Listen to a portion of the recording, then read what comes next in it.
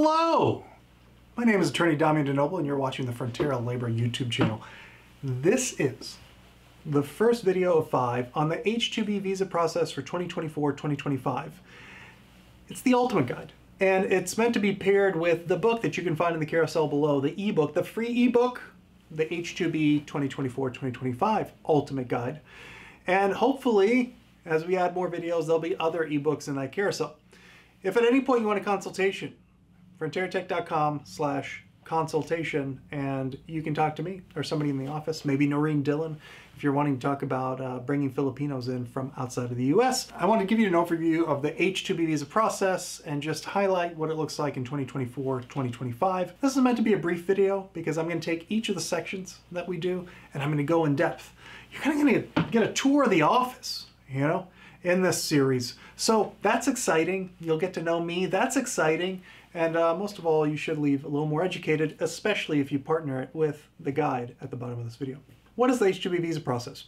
H-2B visas are for temporary or seasonal workers that come to the United States to perform a particular task in a particular occupation in a particular area of intended employment.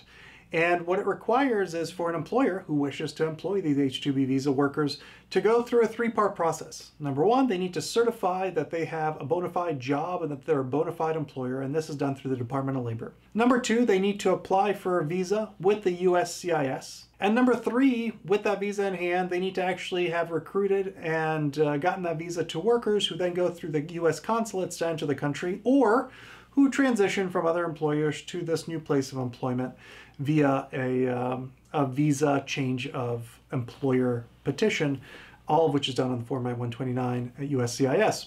So I just want to highlight this process, okay? So there are two main filing periods for April 1 starters and January 1 starters, but as we'll see when we talk about the statement of need, there's actually about 5 key filing periods for January 1 starters, for February 1 through 15 starters, for April 1 starters, for May 15 starters, for May 15 through September 30th starters, for October 1 through November 15 starters, thereabouts, and for February 1 through February 15 starters, okay? And the reason for each of these starting points is varied. We don't have to get into it, but essentially it allows for employers who have seasonal need or peak load need to start when they need to start. Not everyone's gonna have a perfectly aligned business where their season just happens to begin on April 1st and just happens to end in October, or just happens to begin on October 1st and happens to end in July.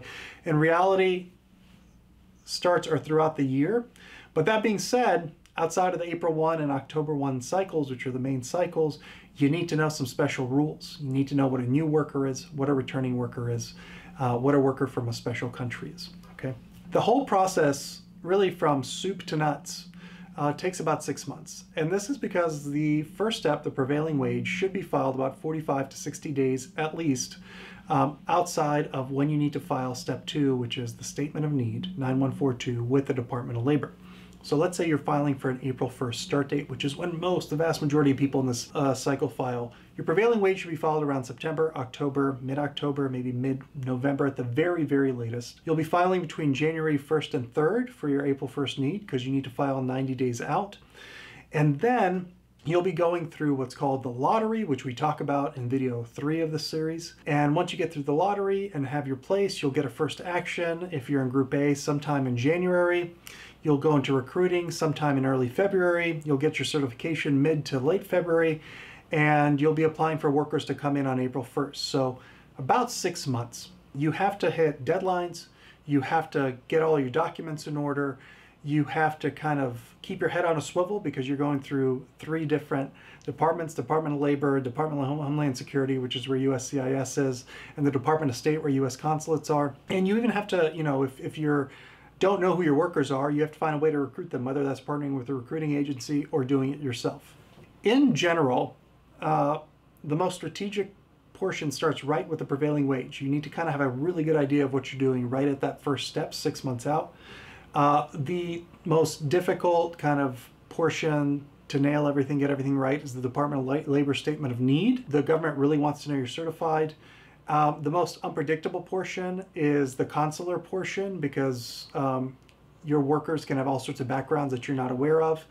And the most annoying portion is the USCIS because of the fee structure, which I go into in video 3, or rather video 4 of this series. We talk about consulates in video 5, prevailing wage video 2, and Department of Labor in video 3. Overall, it's because you're going through 3 agencies, because you need to think about recruiting, the H-2B is the most complicated kind of annual program that exists in the United States. You shouldn't assume anything. Depending on when you need your workers, what kind of workers you need, where they need to be coming from, you're going to probably have a very specific window that you fit in. For example, if you're a worker if you're, let's say, a business in northern Maine or Alaska, and your hotel doesn't open until May, you probably shouldn't apply for an April 1st start date, and you need to apply for something called returning workers on May 15th. Returning workers are those workers who have had an H-2B visa within the past 3 years. If you are a business that just needs 1 worker for a very special project over a 2-year period, you shouldn't be thinking about seasonal or peak load applications at all. You should be thinking about a one-time application, and you should be looking at all the potential filing dates that probably minimize your exposure to the lottery. If you are a worker in, let's say, the business in the welding trades, you probably need to be looking at peak load applications because you probably have a peak load of work at some point during the year, but where you apply is going to be heavily dependent on your payrolls and revenues and your contracts and letters of intent. So it's not one size fits all. The program was originally designed in the late 1980s as a sort of red-headed stepchild of the entire ABCDs of immigration, and it was meant for landscapers. It was heavily contested by U.S. labor unions because they thought it would attack the construction industry. And it was also then incorporated to include like fish factories and fish production. It has expanded in those years, and it's really not an easy system for anybody but landscapers and folks in the fishing industries. You need to plan, you need to know what you're doing, and you need to be very, very, very concerned with the dates that you need to enter. So if you're thinking about it, you should definitely talk to somebody earlier rather than later.